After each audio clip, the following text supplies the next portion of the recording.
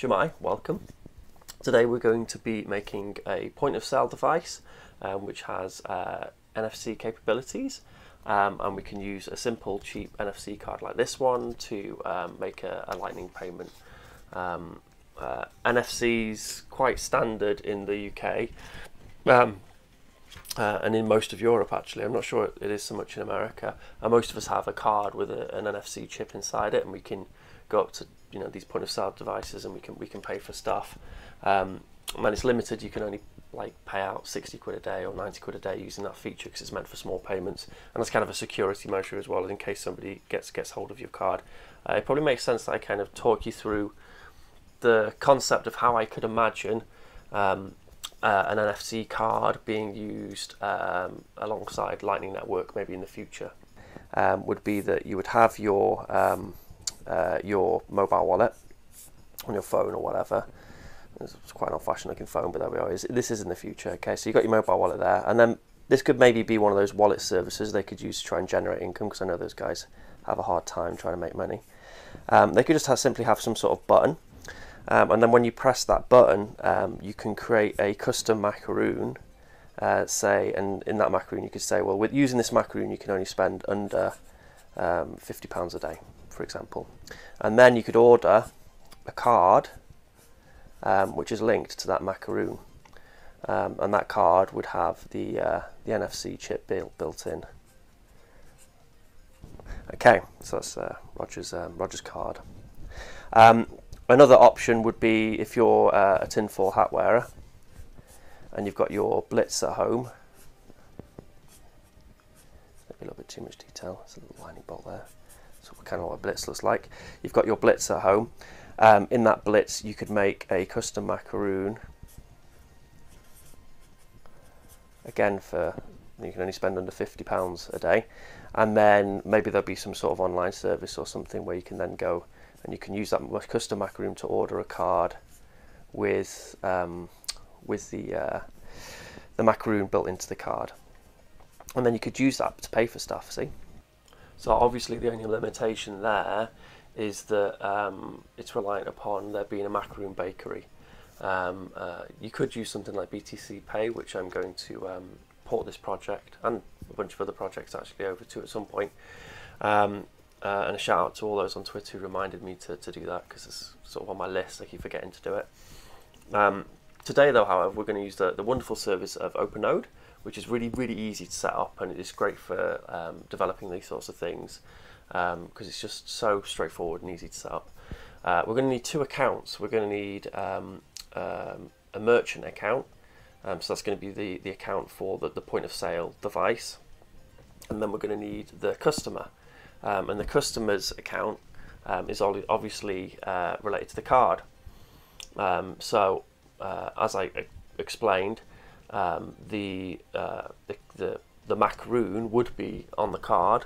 However, we're going to put the API key on the card, and that's all we actually need, because we can we just need the API key to be able to make a withdrawal from our account, and then using the invoice generated by the point of sale device, we can then send it to send the bitcoins to the merchant account.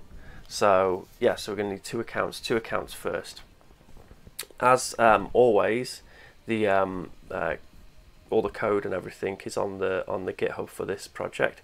So it's Arc BTC Ziggy, Ziggy Stardust. It's not, no, that's actually Aladdin Sane, but whatever.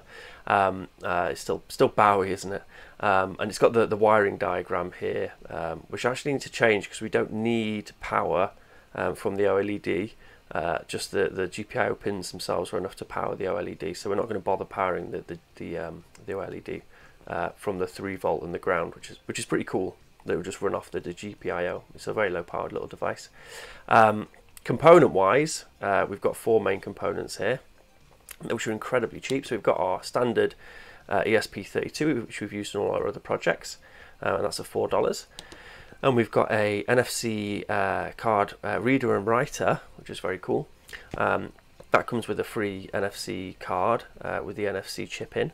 So it kind of has, like, embedded in the card, it has this big loop of copper, and then that attaches to a little chip, and that's where the data is stored.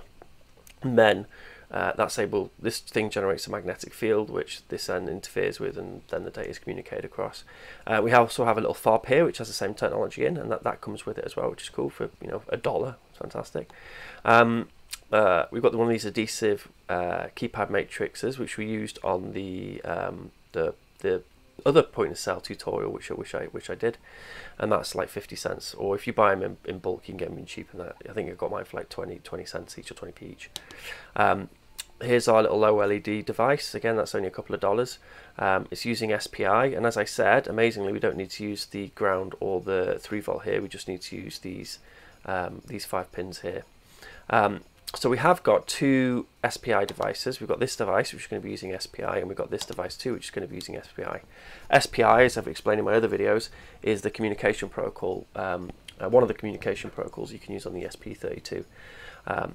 This device is going to be using a software SPI, whereas this device is going to be using kind of the hardware SPI of the ESP32, which I'll explain in detail a little bit later on. Yep, I've got all my other projects here, so they all use as their base microcontroller because it's so cheap and you know, open and wonderful. I use the ESP32. Once you get this hardware, if you're ordering this hardware now, please do go and complete this first tutorial here. Just because it's nice and simple, straightforward, and I explain a little bit more about the ESP32. And then if you want to work through some of the other tutorials here, then you can. I mean, this tutorial, a lot of it is made up of bits of code from my point of sale tutorial, in which I utilised an e-paper and then generated a QR code on the e-paper. You could also generate a QR code on this little OLED device. However, some of the older phones struggle to kind of read the QR code. So we're just going to be using it for outputting data from point of sale, and then we're going to focus on the NFC thing. However, I will at some point incorporate some NFC feature into this thing, because it should run alongside it, no problem. So yeah, so all the code's on the GitHub, so make sure you get the GitHub up. Once you've got all the parts, there's no soldering involved, which is good. It's nice and easy, just some of these little jumper wire things, and then you can go through and then just use the wiring diagram on the GitHub. I will change this before by the time you get to this GitHub, so there won't be a connection going to the power here from this OLED. I'll get rid of that. So this is where I probably do the fast forward thing, and then quickly wire this thing up.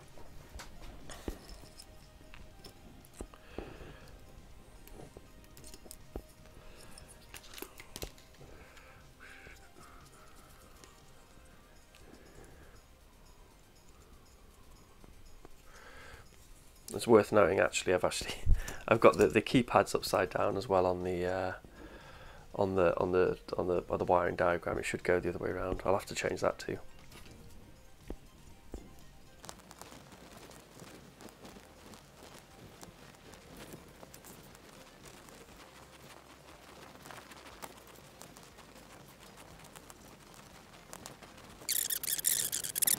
So yeah, ignore my dodgy wire management here. I haven't used any particular colours. I've just used any old jump cables lying around. So yeah, so you could be a little bit more organised in your wire management there. So I'm going to plug in my ESP32 here, and I've got a little light coming on here, which is good. It's a good sign. The first thing you're going to have to do in the Arduino IDE is you're going to have to install the library for the RFID.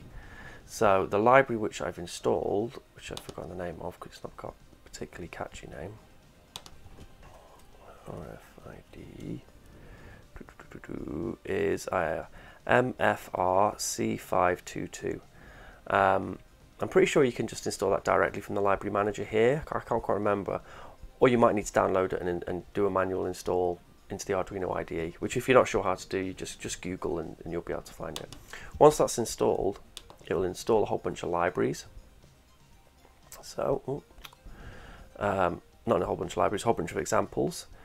So it registers as incompatible on my Arduino IDE, but just ignore that. And we're going to go to the dump info example here.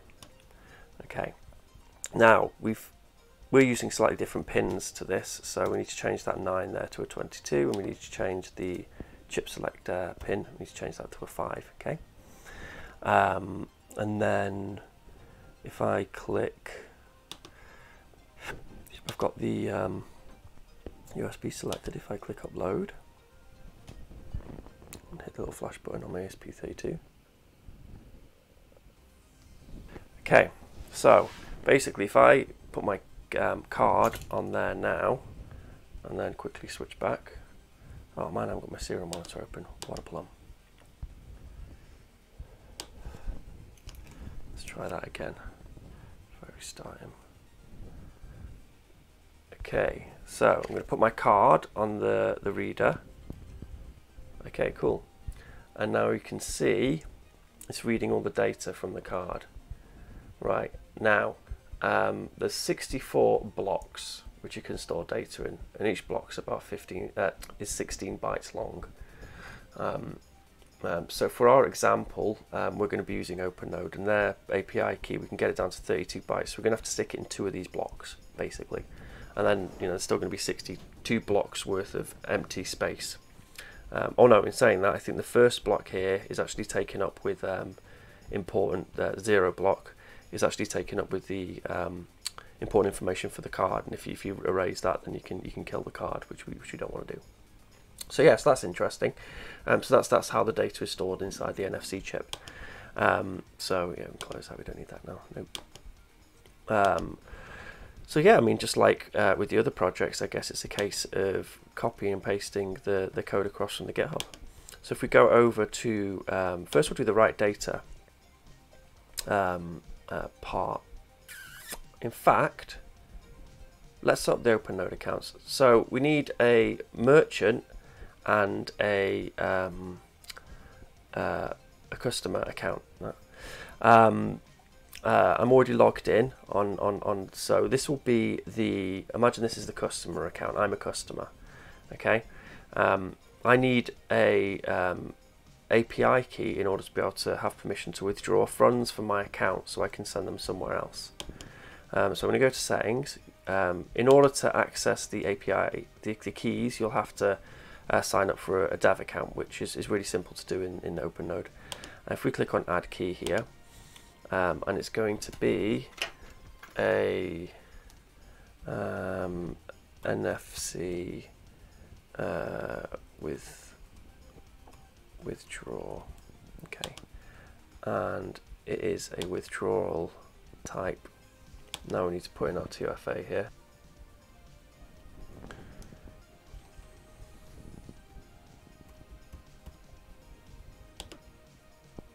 There we are. So that's the key for which I'm obviously going to delete by the time I publish this video. That's the customer key, isn't it? So that's the actual key which we're going to embed into the card. So I mean, this whole project it's a prototype. It's for demonstration purposes. You'd have to do a good amount of work on it in order to make it safe and secure and usable out in the wild, I think. Okay, we also need log in as make another account. I've already made another account, and this is our merchant account. So Roger, not related to anyone in real life, obviously. Roger has a little coffee shop and he wants to start accepting Lightning. Is it com? I think it's com, isn't it? Yeah. He has a coffee shop and he wants to start accepting Lightning payments.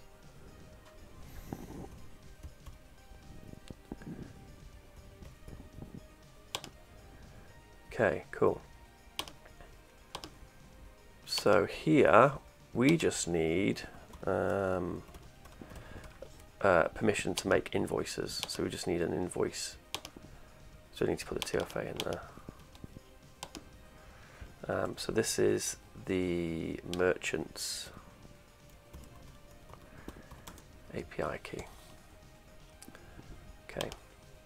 Right, so I'll just leave that there for a second. Once you close these little boxes, by the way, you can't access those API keys again, so make sure you write them down, put them somewhere safe. Okay, so I'll leave that open because we can use that for checking to see the money going in later. And right, so we go to Ziggy, and then we go to write data. Okay, and then we copy. So this is to actually like write the data onto our NFC card, for example. Okay, we copy that in place there. Boom. And then, okay, we'll call this NFC. Right.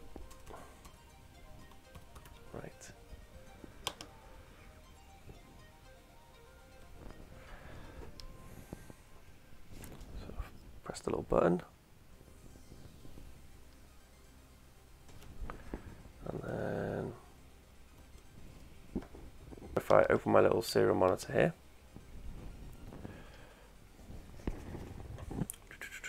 right, so if I present my card, so if I place the card on here, okay, it's asking for my macaroon stroke withdraw prior API key. So this code is set up for the withdraw API key, but you could also just set it up for a macaroon, and you can have multiple fields as well. So you could then have your your IP address for your node, or you could easily configure this to, I think it timed out then, you could easily configure this to use run with BTC Pay server. So I'll tap the card on it again, it should come up again, there we go. Right, where are we? Right, we need this, don't we? So we need this 32-byte API key here. We had to strip the little hyphens out, by the way, because I was too lazy to automate that and put it in the code. Okay, cool. So what it did is it took that 32 byte there, and it split it in half into two 16-byte strings, and then it stored each one of those in those two blocks, in block 1 and block 2 of the NFC card. Okay, so we've done that. The next file we need to make is the actual point of sale reader file. So if you go to Ziggy, and then we go to the POS bit here. Now there's two files here, okay? So we're going to click on the API, not API call, sorry. We're going to click on the main INO here. Select all that. So this is just made up of my, mostly out of the other point of sale tutorial. And then I've just added a few little bits. Okay, so I'll quickly talk you through the code. So we've got a bunch of libraries here. We've got this one's for connecting to the Wi-Fi, obviously, and then doing some secure HTTPS calls to the OpenNode API. And then we've got the SPI library. That's because we're using two SPI communications, so we need to use that thing to select the pins. This is for the NFC chip writer. This is for the little OLED screen. I've got two keypad calls there, which is silly. The Arduino JSON thing here, you'll recognize this from the other tutorials. This is just so when we get our data back from OpenNode that we can parse through it and then pull out the data we need. I'm not sure what that does. It probably does something I've forgotten. So you need to put your Wi-Fi details in so your point of sale can actually connect to your Wi-Fi, which it does very fast, may I add. And then obviously you've got your OpenNode API details here, so a secure port we use. This is where we put our merchant key. Okay, so we've got a merchant key here. There we go. So this is our merchant key. And then we've got description card payment. You could actually put some sort of like unique identifier there if you wanted to, but I couldn't be bothered. Bunch of other declares here, and now we include the API calls. So the API calls to OpenNode, that is in a separate file, so we'll need to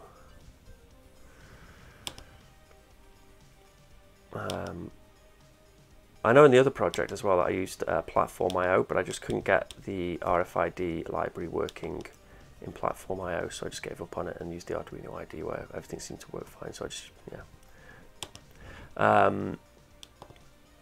You'll need to use Notepad or something and then save that in the same folder that the I haven't actually saved it yet, have I? In the same folder that this file's in. Okay, so save as, and we'll call that NFC PoS.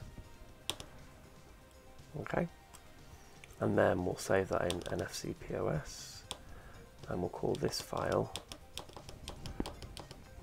API calls.h. There we are. Sweet. I'll just show you that if you now close this, because at the moment, you know, we've just got this open, but if you close that and then reopen it, it will include that extra tab there, so that's quite neat in the Arduino IDE. It'd be better if it did it, you know, as soon as you save the file, but whatever. So we've got a bunch of API calls which it calls. So they include things like fetching the payment. So that's just like spits back, connects to OpenNode API, says how much it wants an invoice for, and then OpenNode API spits back the invoice. And then we have make payment. So I've kind of used the word macaroon here as a way to sort of say this is where that kind of data would go. Anyway, so this actually once the POS gets the data off the NFC card, it then connects to OpenNode and then withdraws, uses the invoice which has been generated and the withdrawal ID to be able to withdraw the money and then pay the merchant. This is check payments. That just checks, it's pretty self-explanatory. It checks to see if the payment's been made. Okay, cool. We select those two pins, 22 and 5 here. This is for the to start up the RFID, the NFC reader, and then this is for the OLED screen. Because we're using the software SPI connection for the OLED, we had to specify some pins here, some GPIO pins. If you use my GPIO diagram, then you can just leave these as they are. We've got a keypad, some code here for our keypads that just sets up our little matrix keypad for us. And again, if you plug it in the way which I've told you to plug it in, then these can stay the same, these numbers. Yeah, there we are. Now we've got a couple of functions. We've got a keypad amount, so that function just basically, all it does is like when you're typing in, it just registers the numbers you're typing in and then stores them. Yeah. Card check, we'll come back to that in a second. Okay, so first thing the ESP32 does after registering those functions is it runs the setup function here, okay? So in which it turns everything on. So we've got our serial connection here, we've got our NFC reader here, we've got our screen starting here.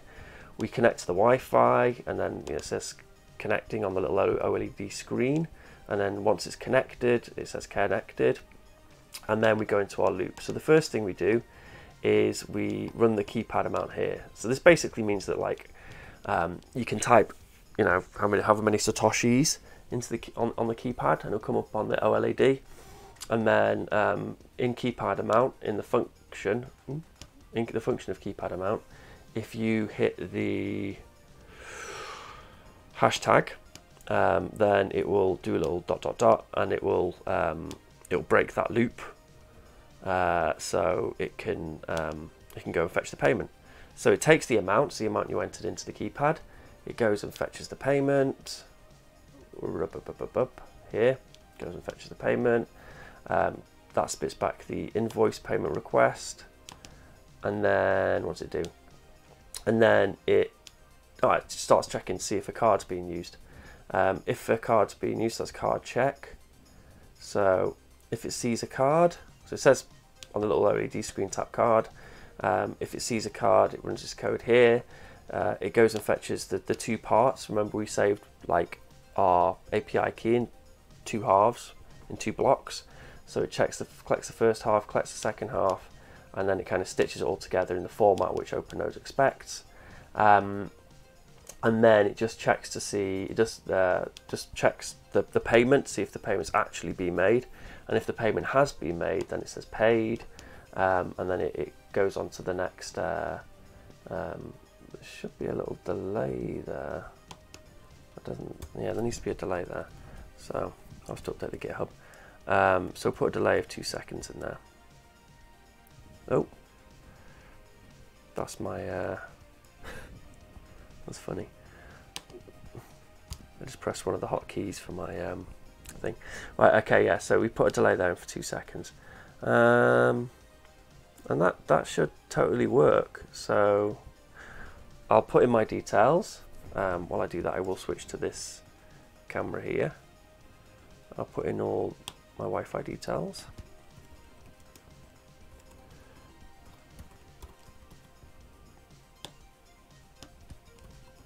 Ah, okay, so upload it.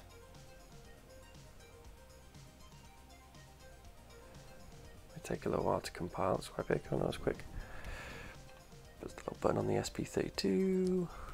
Okay, so it's uploading. It's uploading, maybe I'll switch to the camera here. Okay, it's uploading, it's uploading. It's uploaded, there we are, nice. It says connecting. See if I put my Wi-Fi details in properly. Yeah, there we are, it says SATs. It did say connected very quickly and now it says SATs. So if I type in like 121.21 and then hit the little hashtag. In fact, I'll show you, you can actually hit the star and it'll clear it, which is quite useful. 121, hit the little hashtag, and then I get my card, which I've stuck some pictures of David Bowie on there, which looks pretty cool. And I tap the card on there, hold it on there for a second, paid, boom, fantastic. And then you're ready for the next customer, who's going to pay 32 for satoshis for something. This customer though, because obviously it comes with a fob, I've pre-programmed this fob with I've written the API, the withdraw API key on there, and then I'm going to tap that on there, hold it, and then there we are, paid. So that's as functional as the devices you get in shops, but we've managed to make it for like $8. You can put it in a little box, which I'll do in a moment. Yeah, well, first we're going to check to see if those have actually gone through. I'll prove that they've actually paid. So if I switch screens, and then if we go to, where is he? Is it that one? I think it's that one, isn't it? If we go to dashboard, here we are, 4 hours ago. See all.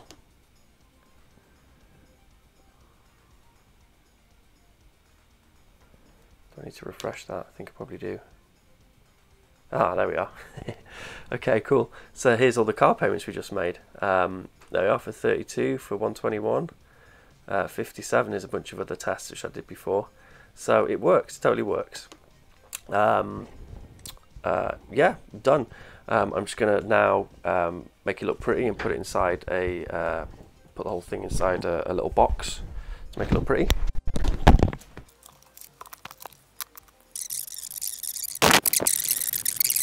Okay, so I glued in the NFC card reader, so that's just underneath the keypad.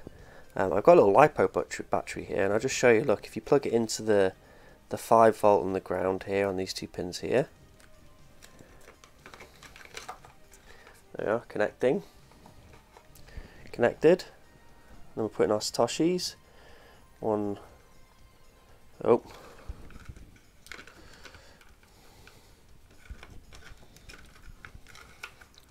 $121.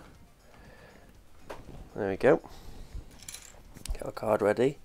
Tap our card on there, sort of in the middle, and it should say paid. Brilliant. It works. I've got my point of sale device here. It's a bit crude, obviously, but you can make it look prettier. You could get a specific box or purpose-built box, or 3D print something, or buy these little project boxes online on Amazon. They're pretty cheap. And I've got my little NFC card here, and I can make Lightning payments. It's ideal for Lightning because it's you know it's quick. You don't want to be stood around for too long when you're making a small payment for something.